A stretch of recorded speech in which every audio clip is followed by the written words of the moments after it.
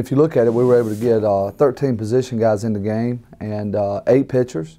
So we were able to utilize our depth some, and I thought that's only going to help us as the season goes on to get guys time and to get them out there. Some guys for their first time. Some guys for their first time is maybe not in college, but JUCO guys getting out on the field. So I thought it was really positive from that standpoint. I thought we were, for the first weekend, I thought our approaches at the plate were good. We got to tighten up a little bit in situational. Runners on second, nobody out.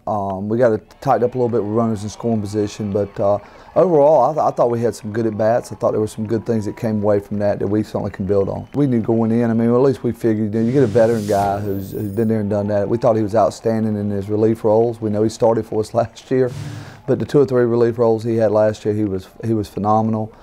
Certainly that didn't change, but to have a senior veteran guy go out there and have him in your back pocket to bring in at any time is certainly a huge boost for our team. I thought we got good starts out of Hoffman. We got a good start out of Tyler. Probably could have gone longer, but would have rested Williams. You're going to go right to that guy.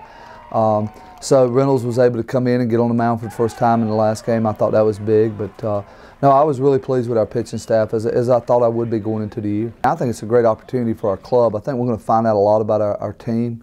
Every game we learn something new about our team. This is a new team, as we've said, 16 new players.